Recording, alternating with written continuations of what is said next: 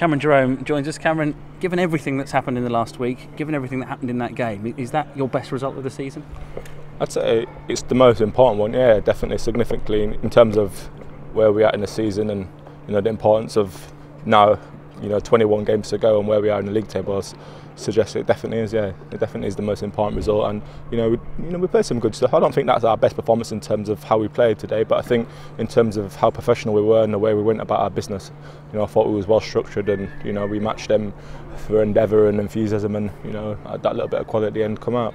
It was against the odds as well, though, wasn't it? You had to battle a lot of different things to get that win. Yeah, I mean, obviously the circumstances in the game, which played their part, sort of thing. Obviously the sending off, which I've not had a chance to look at it myself, but from what people are saying, it was a little bit harsh. But we just got to get on with it. You got to you just got to regroup and organise, and you've got to put in even more of a shift then, and we had to structure the team around. A few people went off injured, so it was looking like it was the luck was deserting us, but we worked really hard today. I thought we defended well, especially in the second half, and we limited Bournemouth to crosses and long range shots. It was a special goal, wasn't it? You'd have been sore if that hadn't won the game, wouldn't you? Oh yeah, definitely. If that won the game,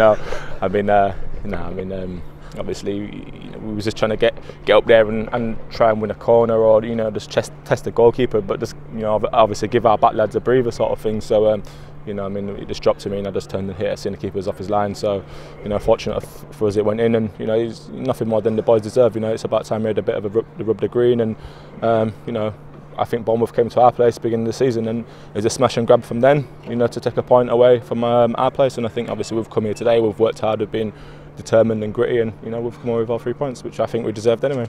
How much involvement has the new manager had in what happened today? He's had a little bit of involvement. Obviously, he said a little bit before the game.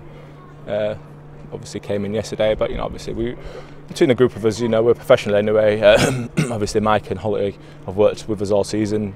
Well, especially Gary's worked all season. Sorry, obviously Mike's just come in, and all week we've been working on how to beat Bournemouth. We know we're capable of beating them. If we match them, they work really hard and they run off the ball a lot, and they play as a team, and they've got a great team spirit, and they're on a good run at the minute. And if we knew if we matched them, for all those things, I think we've got enough quality in our change rooms to certainly beat them. And we have to come here, obviously giving them a little bit of respect because of obviously where they are in the league position, but not to fear them. And we came here and we tried to play it, and I think obviously up until the goal, we was the better side, we was controlling the game, and a little bit of a mistake from our part to concede a goal, but I thought we bounced back well. We showed great character, and obviously the manager came in at half time, and he had a little bit of an input then, and I could see he'd come down from the stands after the red card, so he got more involved as the day went on. But it's obviously good to have the new manager in, and obviously we look forward to working with him. It must have been a strange week though. Monday morning Neil Adams was still the manager. You've then had a week of Mike Phelan and Gary Holt training you, and today Alex Neil's in charge. So it must have been quite a strange one.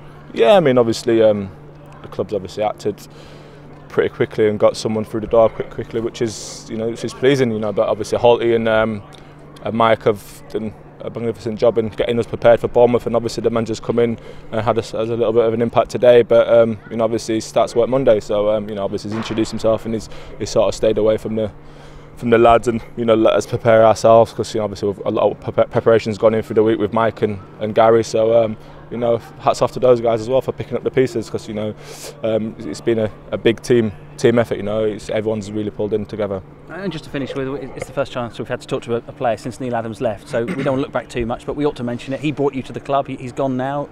Sad to see him go?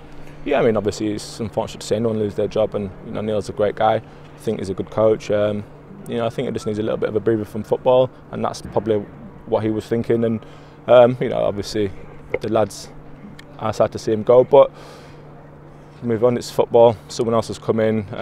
Hopefully the new manager can come in and put his stamp on things and something new, and it can refresh us and revitalise us, and hopefully we can start building on the performance today. We've come here, we've come to the top of the league, we've got a result which we knew we was capable of doing, so it's up to us to kick on now, and the players are responsible. Whoever's picked or whoever goes over that white line is responsible to go out there and represent Norwich Football Club, and we did that today, and I'm sure we made everyone proud.